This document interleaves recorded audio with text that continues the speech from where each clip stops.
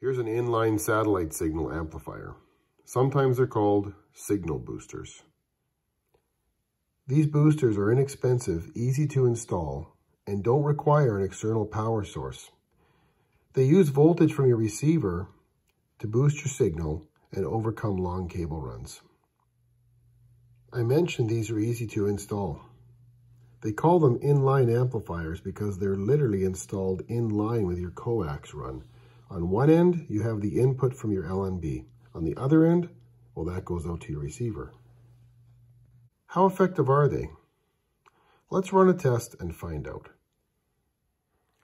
To conduct this test, I'm using about 415 feet of coax cable, including the outside run to the dish, and that's being conservative.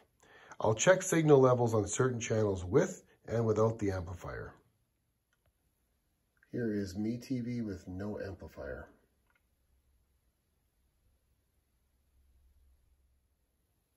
This is Daystar, no amplifier.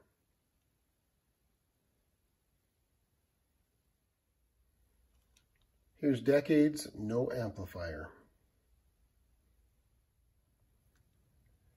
This is Heroes and Icons, no amplifier. This is Living Faith, no amplifier. And now with the amplifier installed, let's check the same channels and see if those signal levels have changed. And this is MeTV with the amplifier. And here's Daystar with the amplifier. Here's Decades with the amplifier.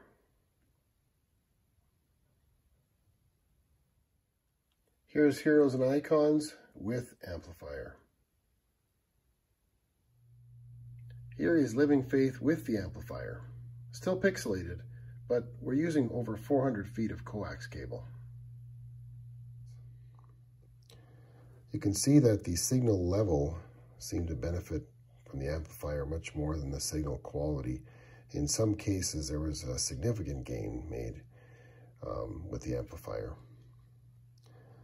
But no real changes in signal quality. And the improved signal levels to me suggests that while there might be a good signal quality available at each channel, there may not be enough of it without an amplifier to get a reliable signal.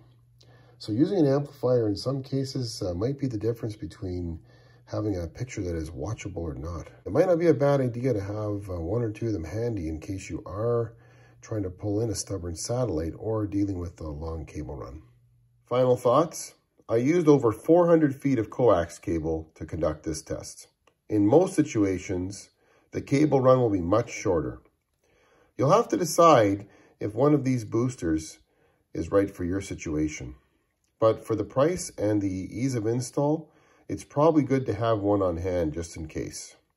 And finally, installing one of these on a short coax run can actually have the opposite effect and overload the signal to the point where you might have channels dropping out.